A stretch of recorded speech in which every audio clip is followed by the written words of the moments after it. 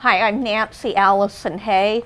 I gave birth to my daughter, Sabrina Marie Slater, on April 3rd, 2005 at Inova Hospital in Fairfax, Virginia.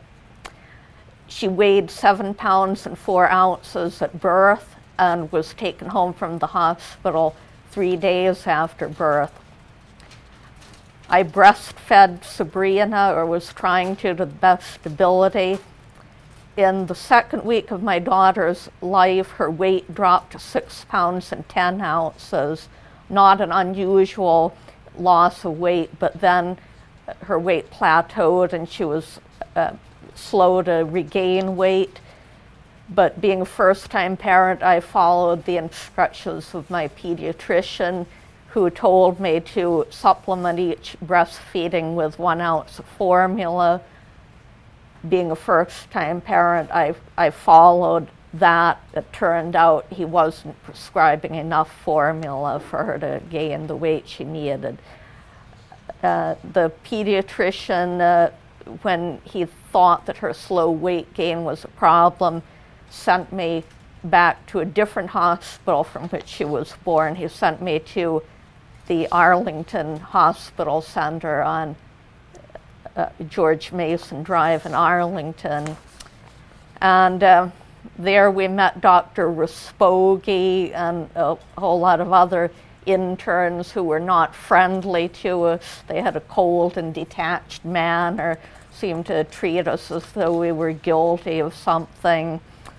I spent 4 days in that hospital with Sabrina, during which time I successfully was able to bring her weight up to what was expected.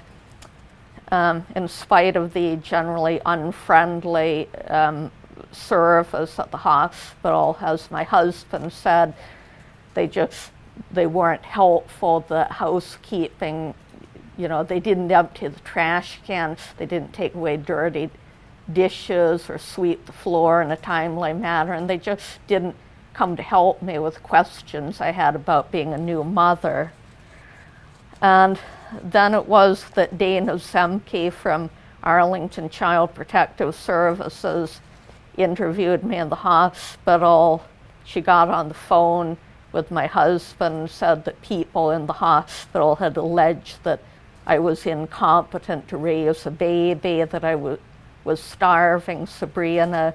She didn't say who these people were that made these allegations. And she forced us under mental duress to sign a safety plan before we could be released from the hospital, which we reluctantly did, but all the safety plan said was that we'd allow the home health nurses to come to our home and give us help with Sabrina. That wasn't so bad, but then Ms. Zemke herself kept coming to the house every day, again treating us as though we were guilty of something,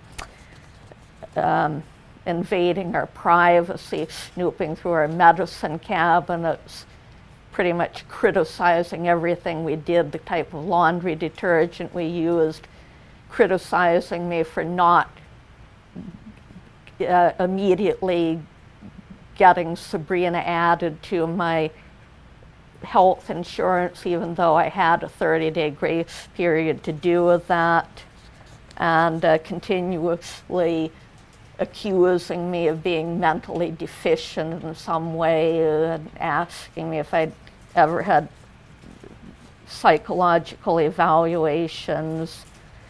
And so on the 3rd day of her visit, we just handed her a letter, and it wasn't hostile or anything. It was just saying, we have a right to our privacy. We want to consult with a lawyer before we have any more visits from you.